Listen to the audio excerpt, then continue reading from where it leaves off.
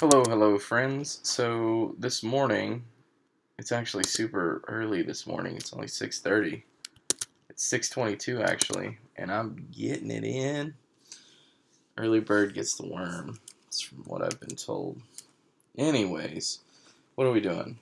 We're gonna write the max method in Ruby from scratch in at least two ways.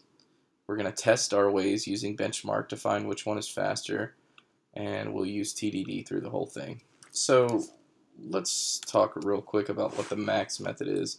Let's say you have an array, and we'll just go array.new, and we'll just do 100 characters, and then we'll just make it random values. So we'll just go rand anywhere from 100, and then let's just PR right here and take a look at it. Let's go into terminal, and let's get this off here. And let's run that. So this is our array that generates. So what we want to do is, if we go into IRB real quick, if we do the same thing here, we'll just go r equals array.new, and we'll do 100, and we'll do rand anywhere in 100.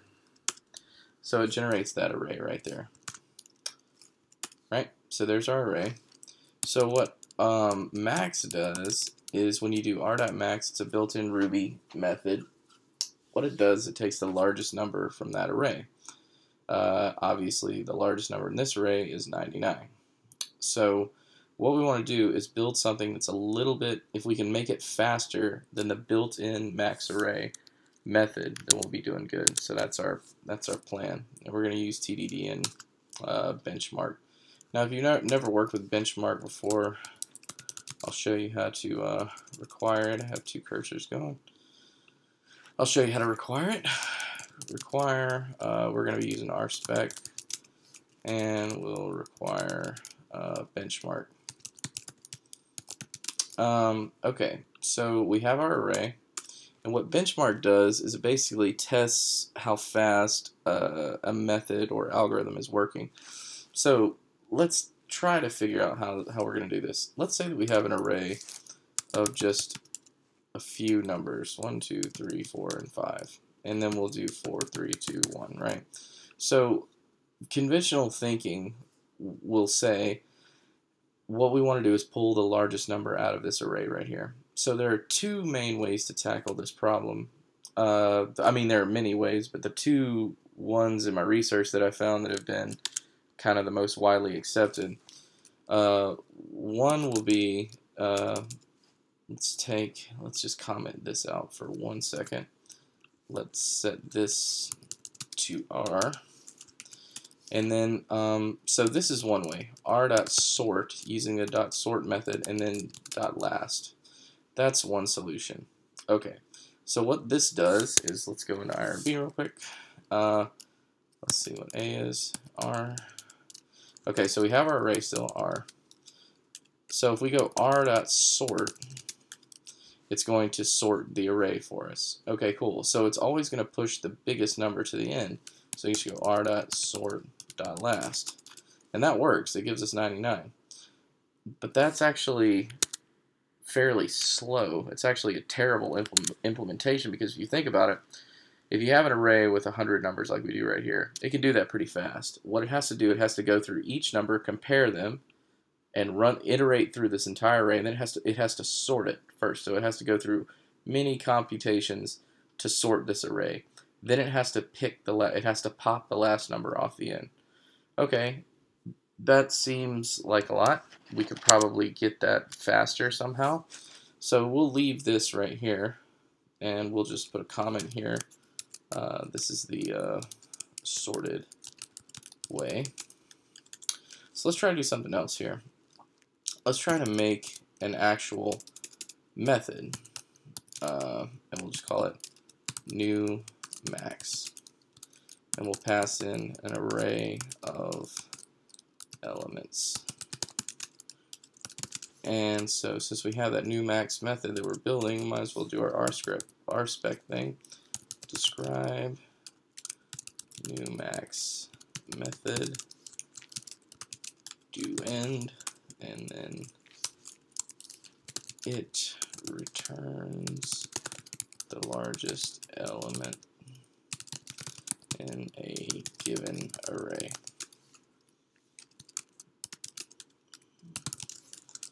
Then we'll choose a test array here, and we'll just keep it simple. 1, 2, 3, 4, 3, 2, 6, and we'll go expect new max test passed in .toEq. What is the largest number? 6. Okay, cool.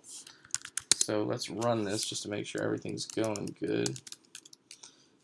RSpec, was it 4 at max value? Okay, cool. So we expected 6, got nil, and so that's exactly what we thought. We've got a failure. So that's basic TDD. You got to write out the tests, make them fail, then make them pass. So with this new max array right here, how are we going to do this? What we want to do is go through, and let me get rid of this array right here. And let me comment this out, actually. Where this? Comment this out. What we're going to want to do is we're going to want to, let's go into IRB. Let's do R equals array dot new 10 rand 10. So what we're going to want to do is we're going to want to, our basic implementation will be, we'll set a max value at 0 starting out. Then we'll iterate over each element in the array one time. And we'll ask the test if if I is greater than max value, then max value becomes I.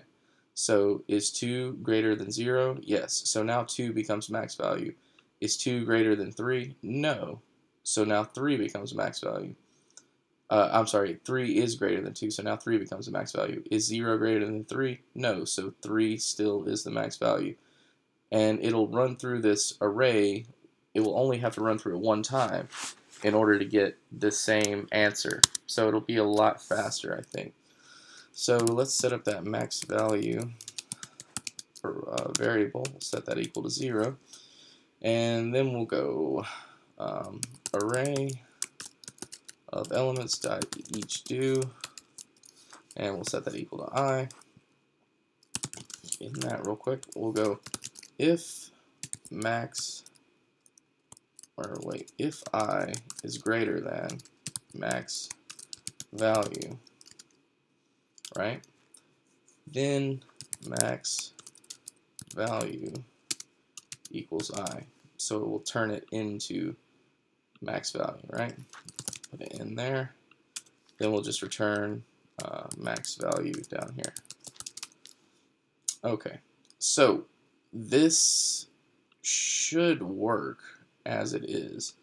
So let's run our test and see if it will work. New max. Yeah, this should all work, I think. RSpec. Okay, one example, 0 failures. So this is working as it is right now, and that's fine. But what we're wanting to do is get the quickest one, and I wanted to show you how to use benchmark. So let's comment out our test. Everything's working right now. And let's try to use benchmark here real quick. So this is how you would test with benchmark. You just benchmark.bm, then put a 10 in here, do x, and then what you want to do is go x.report, and the first one that we're going to do is the one that we built, and that's the each way of doing it. We'll go each, and that will be new, pass in the method name new max, and we'll pass in that R up at the top, because sitting lexically we still have this R variable up here, which is a random array, which is fine.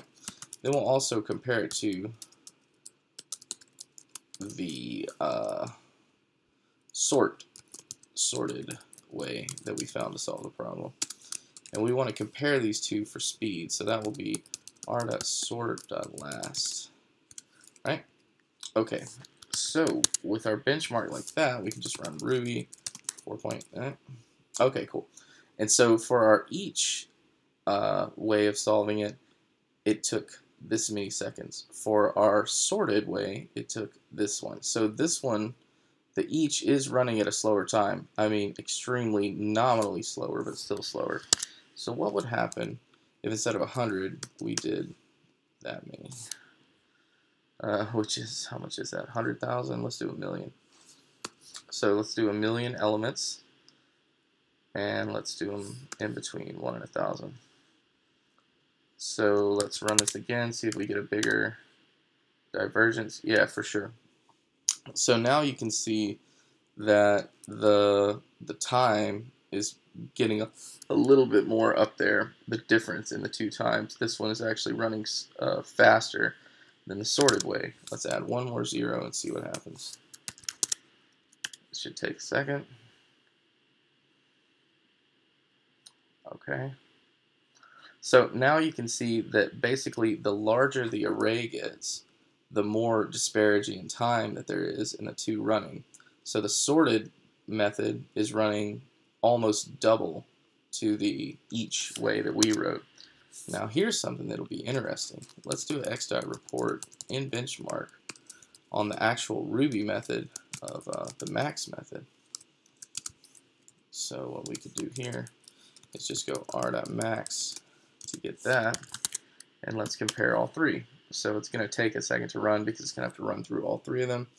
So ours is at 5. Okay, cool.